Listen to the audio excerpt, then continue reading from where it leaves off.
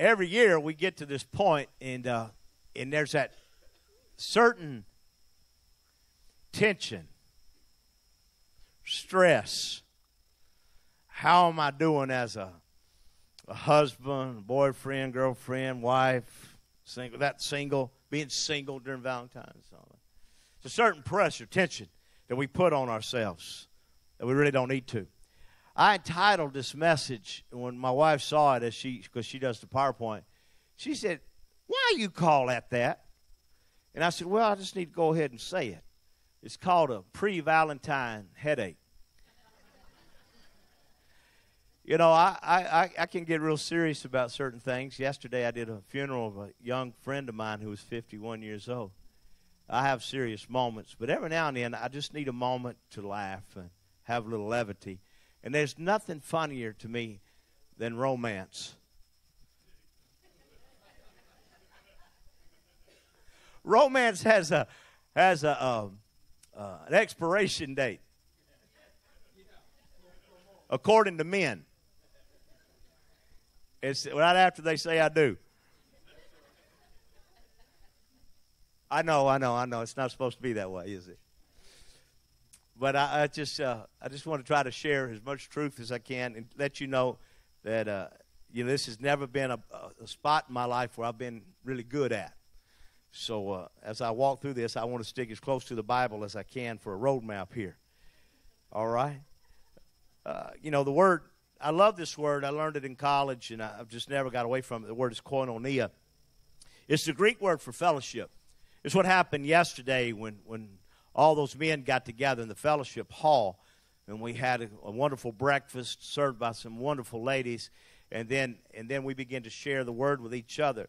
It means fellowship, that which is in common, communion, sharing a social or fraternal organization.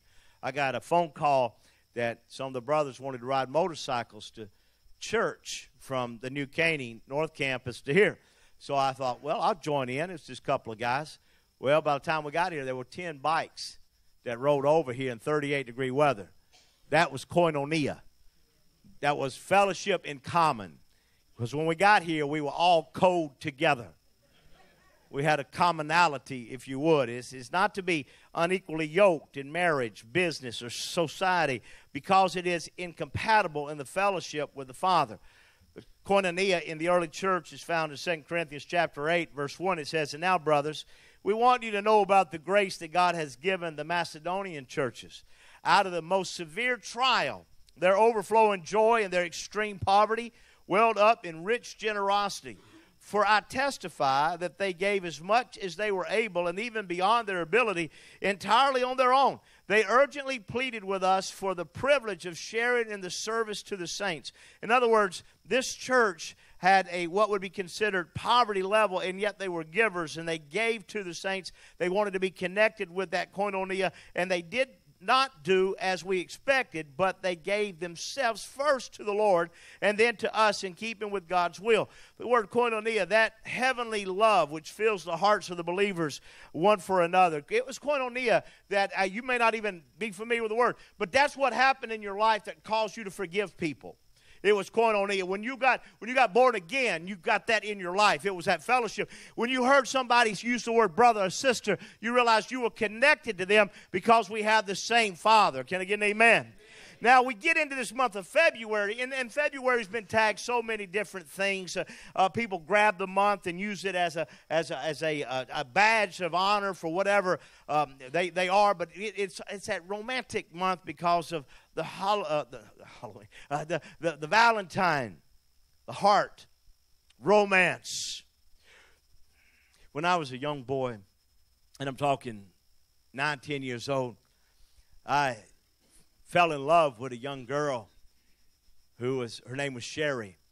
And I've never told this story that I can believe, but I was thinking back to my early romantic days, and I thought, well, I need to be romantic, and I need to do something to let her know I was affectionate toward her.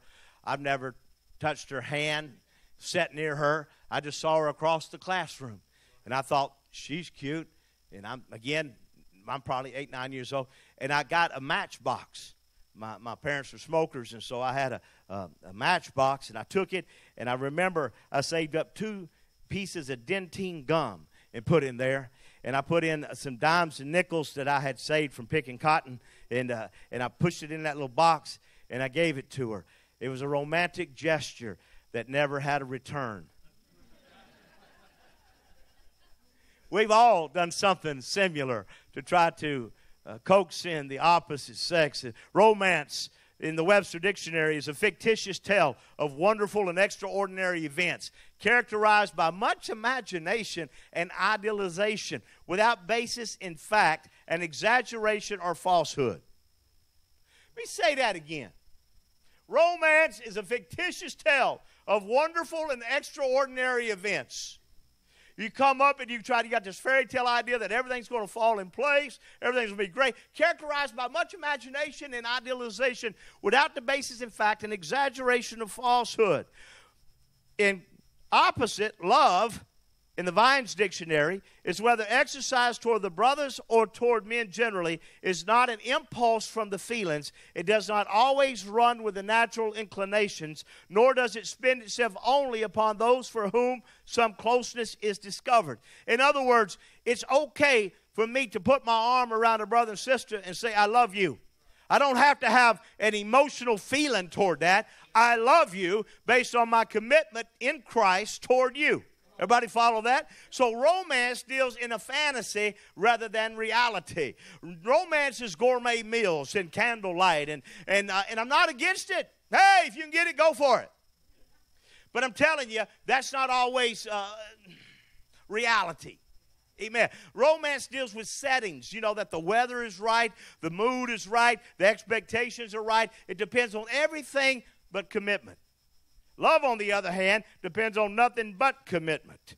Amen. 1 Corinthians 13, not on the overhead, but in my Bible here. 1 Corinthians 13 is a picture of Jesus. If I could just draw words and let you see Jesus, this is him. He is kind. He is patient. He does not envy. He does not boast. He is not proud.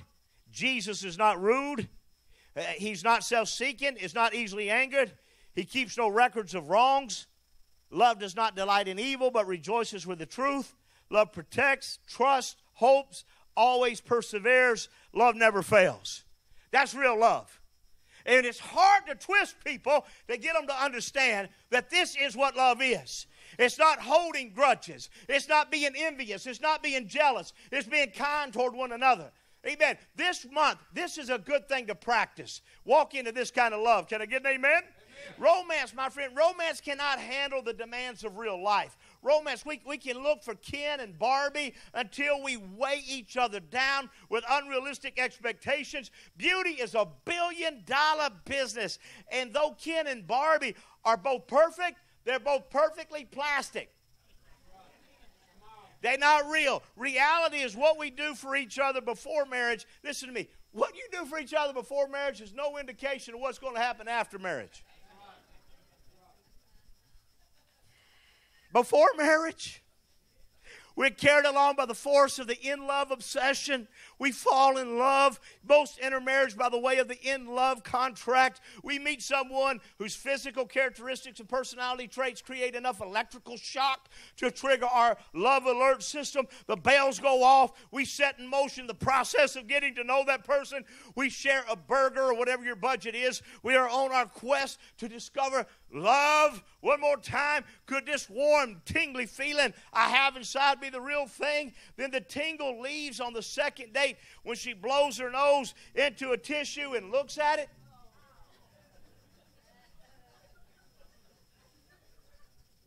When love is reciprocated, we start talking about marriage because everyone agrees that being in love is the most necessary foundation for a good marriage.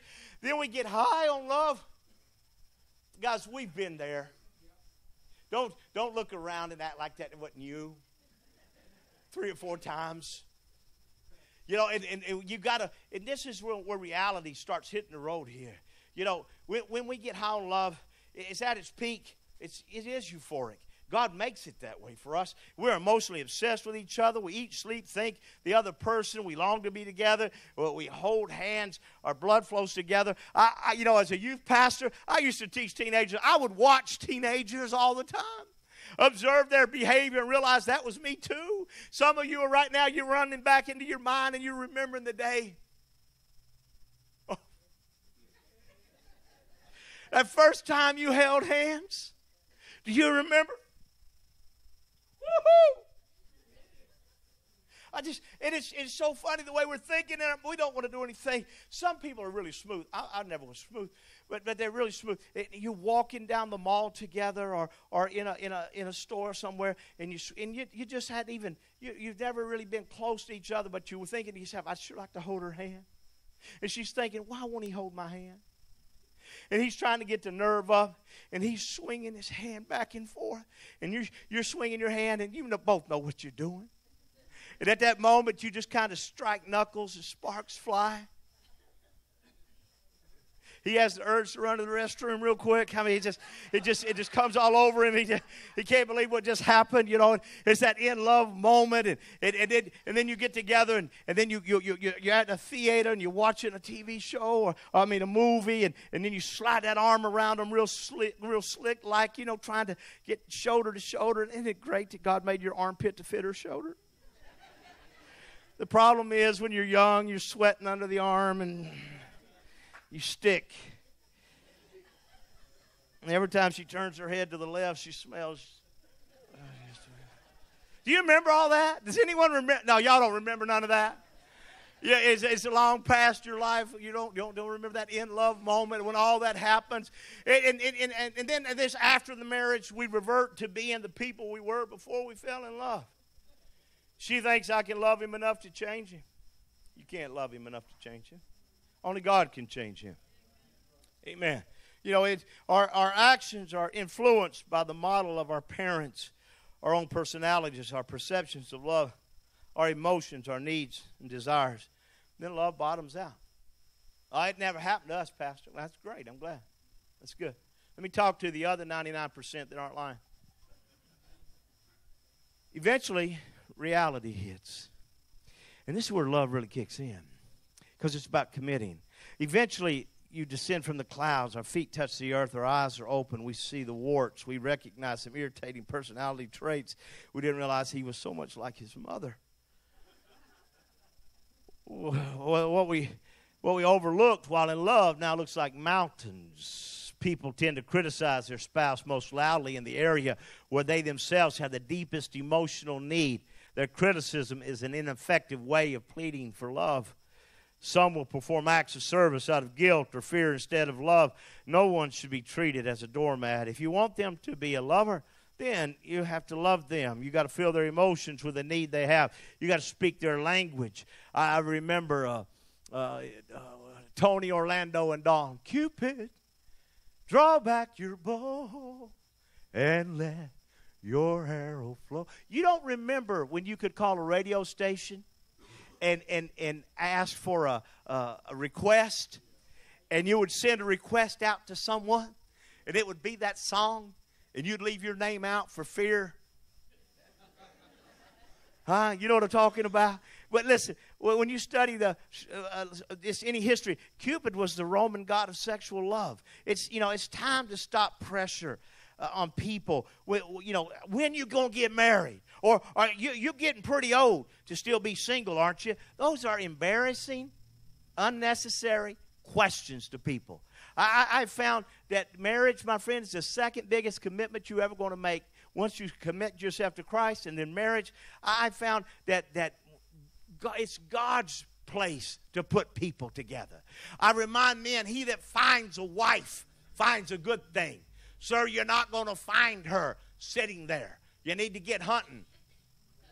You got to get moving. Sister, be still.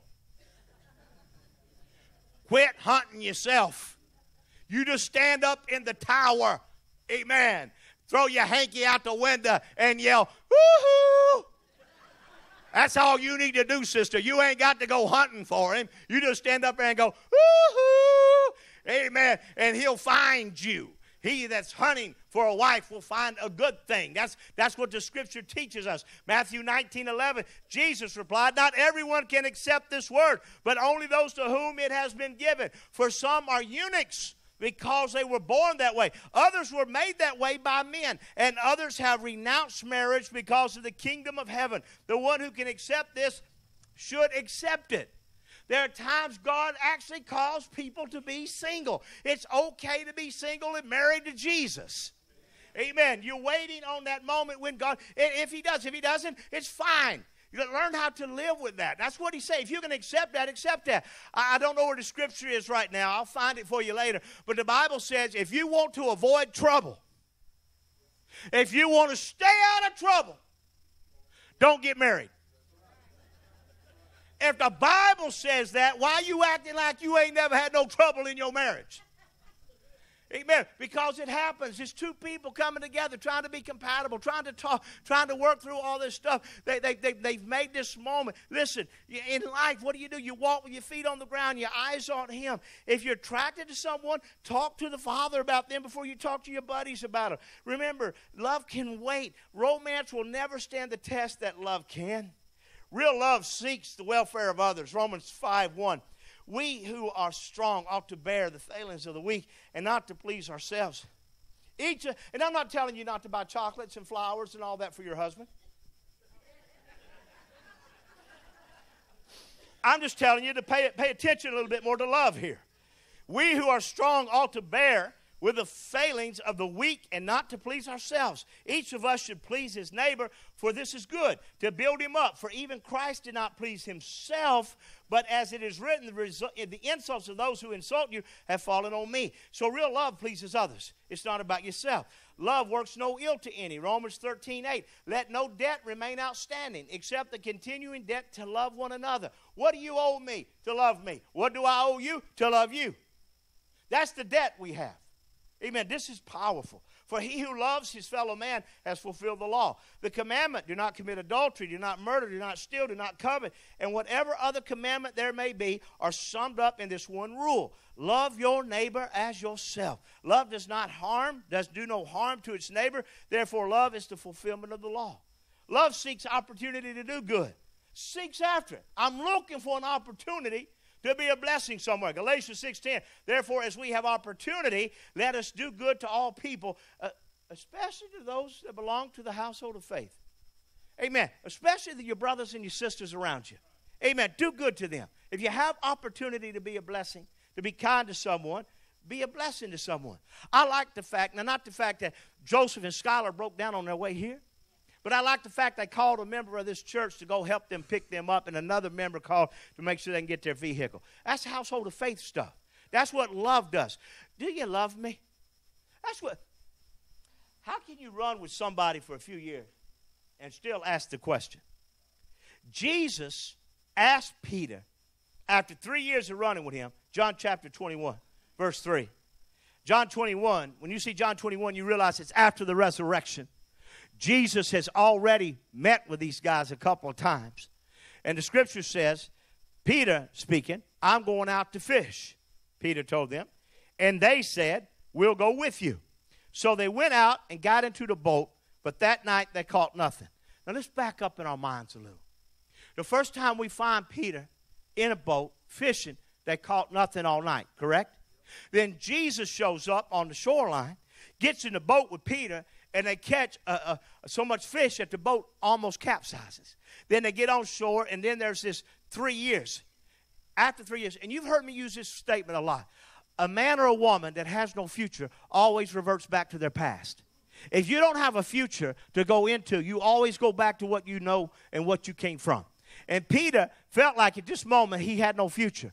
Jesus told him, from now on, you're going to catch men. 3 years later, the failure started in Peter's life, and he realizes how important it is to stay in koinonia, to stay in relationship, to stay in love with Christ. And here at this moment, he gone fishing. All night long, they have caught nothing. Now, I'm a very impatient man when it comes to fishing. If you invite me fishing, we better catch something. If you know me, I'm telling the truth. I don't like going and just sitting for hours like David does and Ronnie does. I just can't. It's not in my DNA. I want to be catching. I guess if you want to invite me to go catching, I'll go catching with you. Fishing is another word. I understand the difference, okay? I've just had been that way. Now, all night long, they have not caught nothing. They're professional fishermen. Early in the morning, Jesus stood on the shore, but the disciples did not realize that it was Jesus. They're 100 yards away. Now, 100 yards away, you can imagine it's the length of a football field. It looked like a little figurine down there. He can't tell. They can't tell who he is. So as he's standing there, he called out to them, "Friends, got any fish?" Now, you know as I do, you never have to ask a fisherman if he's caught anything. Because if he has, he will tell you. He has pictures, selfies, and everything else of the fish he just caught.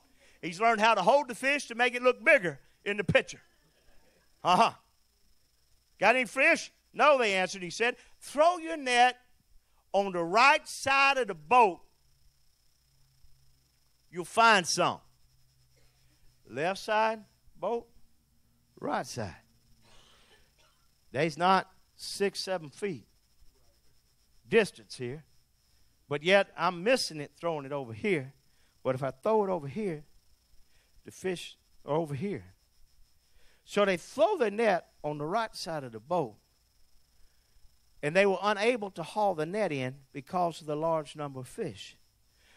When the disciple whom Jesus loved said to Peter, who was the disciple that Jesus loved? It's easy to know who it is, what book we're in. John. John said, "It's the Lord." As soon as Simon Peter heard him say, "It's the Lord," he wrapped his outer garment around him, for he had taken it off, and he jumped into the water. Why you put your clothes on before you swim? Normally you take your clothes off and you get in the water. Unless you thought when John said, "That's Jesus 100 yards away," you put your coat on thinking you're going to walk on the water again. So he jumps in. Now he got to swim because he can't walk on the water. The other disciples followed in the boat, towing the net full of fish, for they were not far from shore, about 100 yards. When they landed, they saw a fire of burning coals there with fish on it and some bread. Jesus said to them, "Bring some of the fish you've just caught." Simon Peter climbed aboard, dragged the net ashore. It was full of large fish, 153. How many fish you catch? 153. Why does that matter? Because numbers matter. 153. How much did that deer weigh? 180 pounds. With my foot on the scale. Huh? We just that way. Ladies, I know that you're a little more specific, but men, we got to count. We got to tell you how much it weighed, how many there was, how big a fight it put up, what kind of man I was trying to drag that in. 153 fish.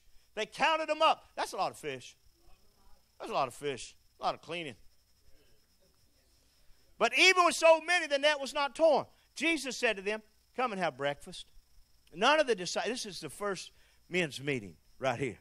Breakfast and the men. None of the disciples dared ask him, "Who are you?" They knew it was the Lord. Jesus came, took the bread, gave it to them, and he did the same with the fish. This was now the third time Jesus appeared to his disciples after he was raised from the dead. Then they had finished eating. Jesus said to Peter, "Peter, son of John, do you truly love me?"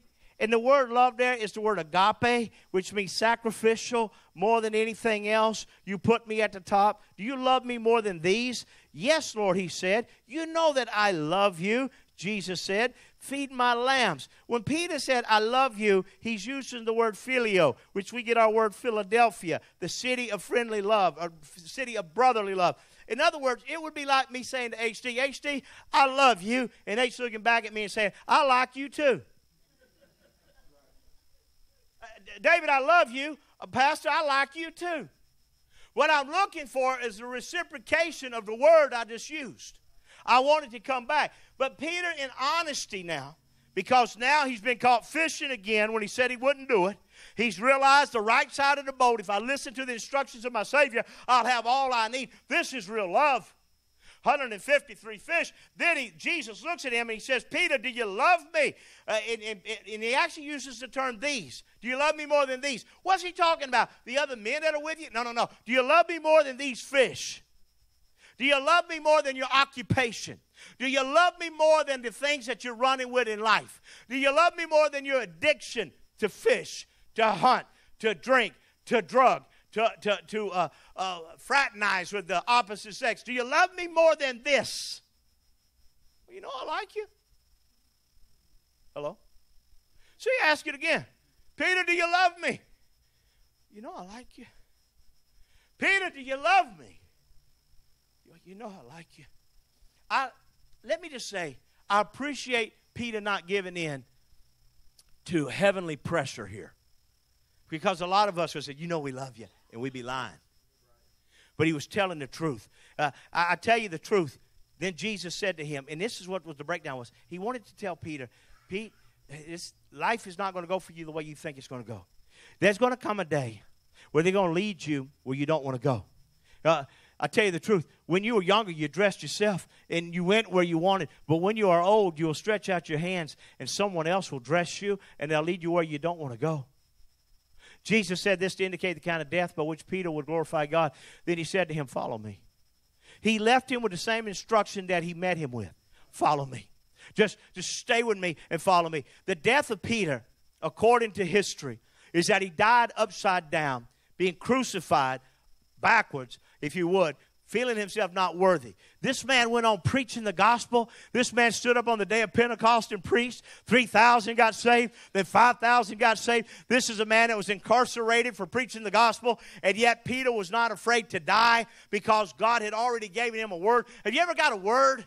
Just got a word that said, hey, when you're old, you're going to, in other words, I'm not old yet. Peter in jail was going to die the next day, and the angels come and open the gate, the door for him and let him out of jail. Why was he sleeping all night? Because he had a word. When you get a word inside of you that you know that God loves you and you know that you got a future, you don't sit back and worry all night long. I'm going to lose my head. Somehow God going to get me out of this situation. Now, it's in the book of Acts, and the angel comes and opens the door and lets him out.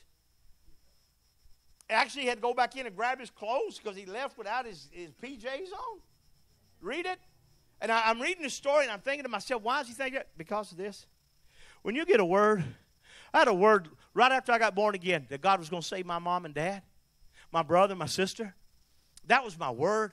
I could have went to heaven after this word was fulfilled. I've often felt like God gives everybody here a purpose. He gives all of us an expiration date. He's given us time to do what we're called here to do. And when it's over, it's over. And I don't mean that mean and cruel. But I've taught you, we live well, we die well also. And then when I understood that, it was the roughest time of my life, one of the hardest times. I went home, my parents looked at me, and they said, is there anything, what is it that's going on? And I shared with them about my life and my failures. And then tears well up in their life, in their eyes. And I said, and it was a crazy moment. I said, Dad, would you like to accept Jesus? Do you know the hardest thing in your life is looking at your daddy and asking your daddy if he'd like to accept Jesus? To look at your mama and say, Mom, I got to know that when I get to heaven, you're going to be there too. It's hard. It's that pride that wells up inside. Or is it the fact that they know all our failures and who we are?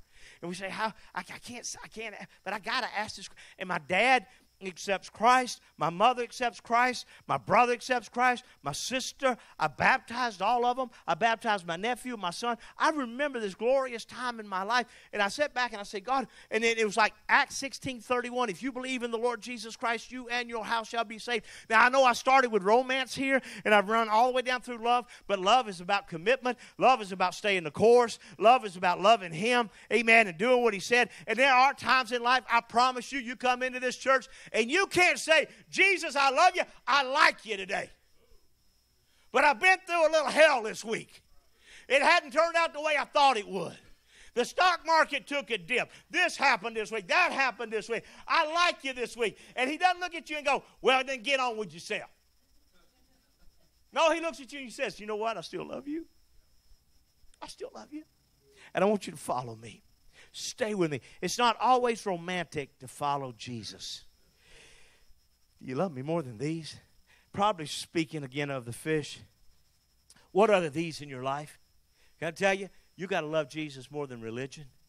You got to love Jesus more than reputation, occupation, relations. Amen. Jesus kept asking for agape, the sacrificial God's love. Peter kept getting phileo, friendship. You know, romance may get you started in life. You know what romance is?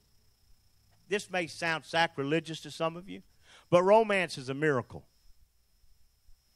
When you get that miracle. That, whoo, did you see that? I mean, I have seen miracles. I've seen legs grow. I've seen people get healed, come out of wheelchairs. I've seen the romance like that. But you can't chase enough miracles, romances, to keep you alive in Christ. Eventually, you got to say, whether I see it or I don't see it, I'm going to serve you. Whether I feel it or don't feel it, I'm going to serve you. I'm committed to you, Jesus. I'm not going to back away. Can I get an amen? Let me pray with you. Follow me is true commitment. With those heads bowed, eyes closed for a moment. If you say, Pastor, I'm void of my walk with Jesus. To be honest, I can't even say that I love him or like him. I need him. I need him in my life. If that's you, would you slip your hand up right now? Thank you, sir. Thank you, ma'am. Thank you, ma'am. Amen. Anyone else before we pray?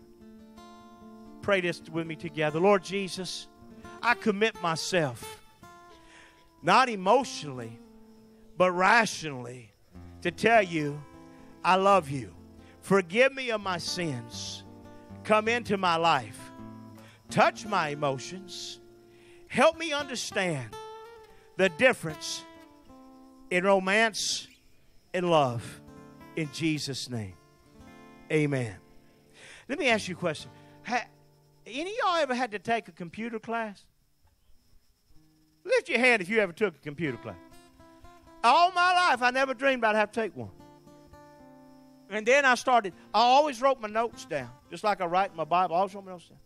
And there came a time when I realized, I got to figure this thing out because it's not going away. I got to figure out how to work a computer.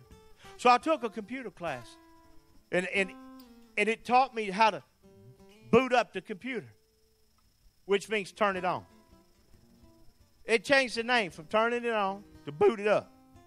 And my whole life now has been dealing with computers and learning how to work with them and laptops. And it's been quite, if you're like me, it's been an adventure. Because we started out with them big monsters, $5,000. You had to save up money to get it. Amen. And then it downsized, got smaller and smaller. And now your very phone is a computer. If you've got a flip phone in here, don't tell no one. Don't even mention it. Don't even mention it. Because they look at you like you historic or something. But I found out that computers are a lot like the romance that you deal with in life. Now, watch this. If you want to install a husband,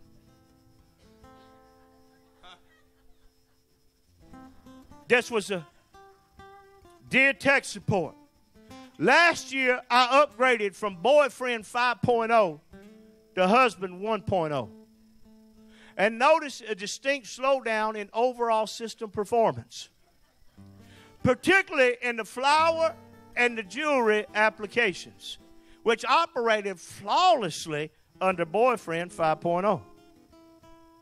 In addition, husband 1.0 uninstalled many other valuable programs such as Romance 9.5, Personal Attention 6.5, and then installed undesirable programs such as NBA 5.0, NFL 5.0, 3.0, and golf clubs 4.1. Also, Conversation 8.0 no longer runs. And House Cleaning 2.6 simply crashes the system. Please note that I have tried running Nagging 5.3 to fix these problems, but to no avail. What can I do? Sign Desperate. Dear Desperate. First, keep in mind, Boyfriend 5.0 is an entertainment package, while Husband 1.0 is an operating system. Please enter command, I thought you loved me, and try to download Tier 6.2. Do not forget to install Guilt 3.0 update. If that application works as designed, Husband 1.0 should then automatically run the applications Jewelry 2.0 and Flowers 3.5. However, remember, overuse of the above application can cause Husband 1.0 to default to Grumpy Silence 2.5. Whatever you do, do not under any circumstance install Mother-in-Law 1.0. It runs a virus in the background that will eventually seize control of all your system resources. In addition, please do not attempt to reinstall Boyfriend 5.0 program. These are unsupported applications that will cause a crash to Husband 1.0. In summary, Husband 1.0 is a great program, but it does have limited memory and cannot learn new applications quickly. You might consider buying additional software to improve memory and performance. We recommend Cooking 3.0 and Hot Lingerie 7.7. Good luck, tech support.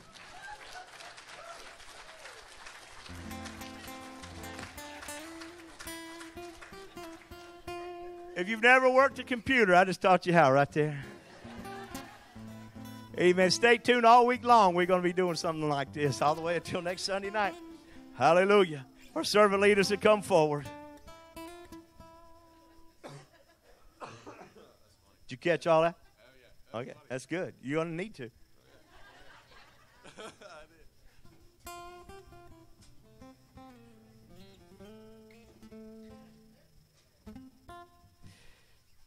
You're so faithful. Such a great church.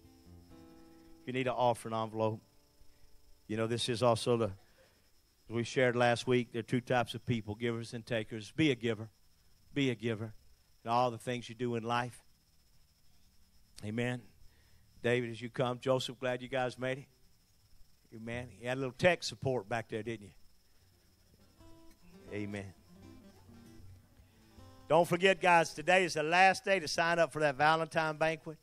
Again, it's for singles, and we're going to just have fun, singles and couples. And please let me know. If you say, Pastor, I'd love to go, can't afford it, let me know. Let us know. We have folk that love to sponsor because we know what kind of time it's going to be for each other. Amen? Amen. Today, we have swap meeting, seniors meeting in the fellowship hall. Afterward, see Ken and Linda. Rich for details. If you guys have any questions, Ken and Linda in the front. They're an amazing couple, and you guys have fun back there. From what I hear, never been there, but from what I hear, it's a good time, huh? I don't know, hopefully, I guess. From what I hear, getting old is not for the weak. So, from what I hear, February 17, Valentine's banquet. This is today, last day to sign up. Again, like Pastor said, if you guys would like to go and maybe can't afford it, tell us. We'll make something happen for you guys. It's going to be a good time.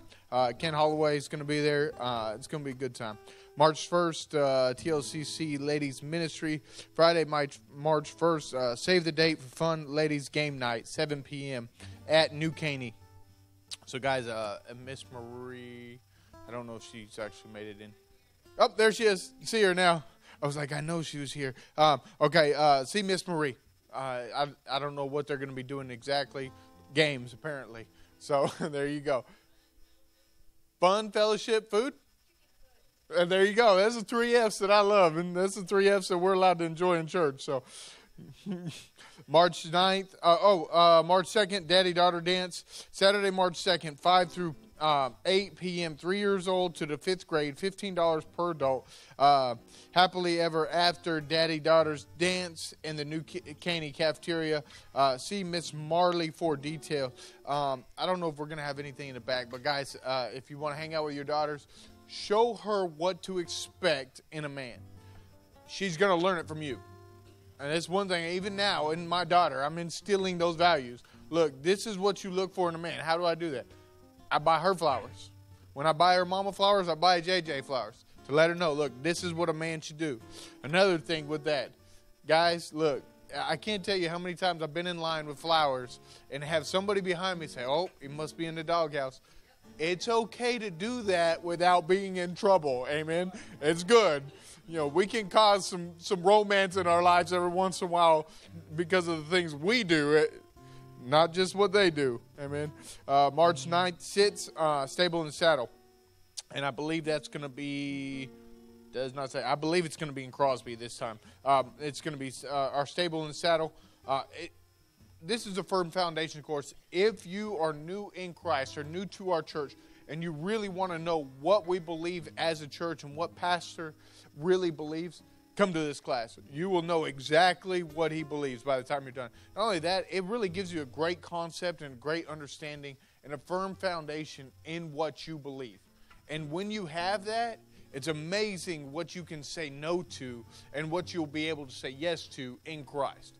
Because when you don't know, you're just kind of like the song says from Aaron Tippin. You're like a puppy on a string. You'll fall for anything. And when we first start walking in Christ, if we're not careful, we can be that way. We hear somebody on TV and we're like, oh, yeah, I believe that.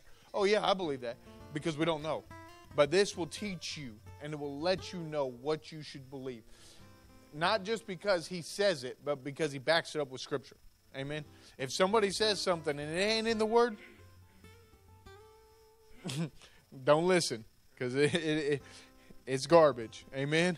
So anyway, today we're believing God for jobs and better jobs, more money, less hours, benefits, sales and commission, checks in the mail, gifts and surprises, finding money, bills paid off, settlements, inheritance, rebates and returns, debts demolished, royalties received, favor, success to the kingdom. Morning, guys. I'm fighting a cough, so I ain't got much of a voice, so I'm just going to play some music for y'all, if that's okay.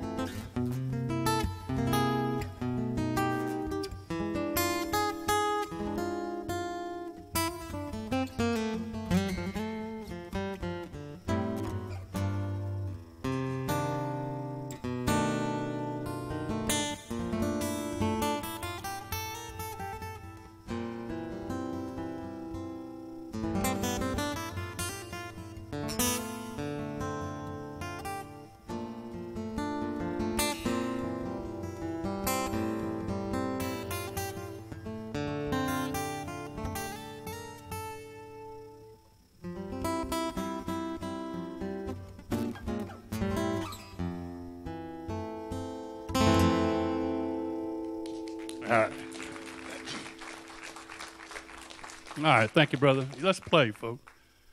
Precious Father God, we do thank you for this house, Father. And yes, Jesus, we do love you, Father. Father God, during this love week, heading up to Valentine's Day, Father God, I pray that we'll each continue working so we can get into heaven, that all-inclusive forever resort, Father God, the one that we do want to spend eternity, and I believe eternity a long time with our loved ones. Continue watch over your folks until we meet again. It's in Jesus' precious name we pray. Amen.